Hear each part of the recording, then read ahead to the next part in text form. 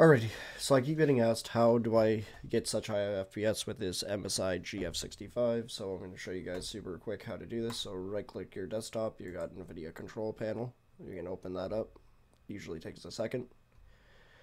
Then we're going to go to this, and you can see that mine's set to quality. I want to give it a try on Warzone to see if it looks better. So if you can see this image, it looks perfectly clear, and if we crank this down, we can slowly see that the lines start to get more jagged, like you can see on this. But if you want higher FPS and the image quality doesn't matter to you, just set it over there, click apply.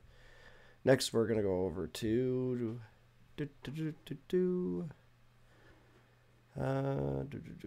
right here. I want to make sure that's off, and I want to make sure that it's set to high performance for quality, and I also want to make sure it's set to high performance for power management. And then after those things, you're going to click apply as well. Mine's already set. And then that's done. Now let's go over to the MSI Dragon Center. Don't need to do any of that. And you can actually click here, free up some memory, get rid of useless stuff. That's another way to get a little bit more FPS. And we're going to go set over to gaming mode and make sure that gaming mode is set up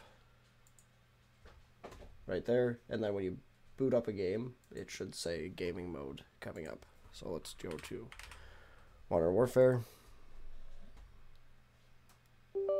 And right over where my face is, gaming mode should become present.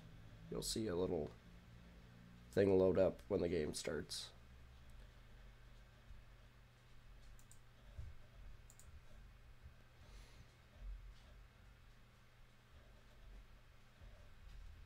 Giving you a second right there, gaming mode.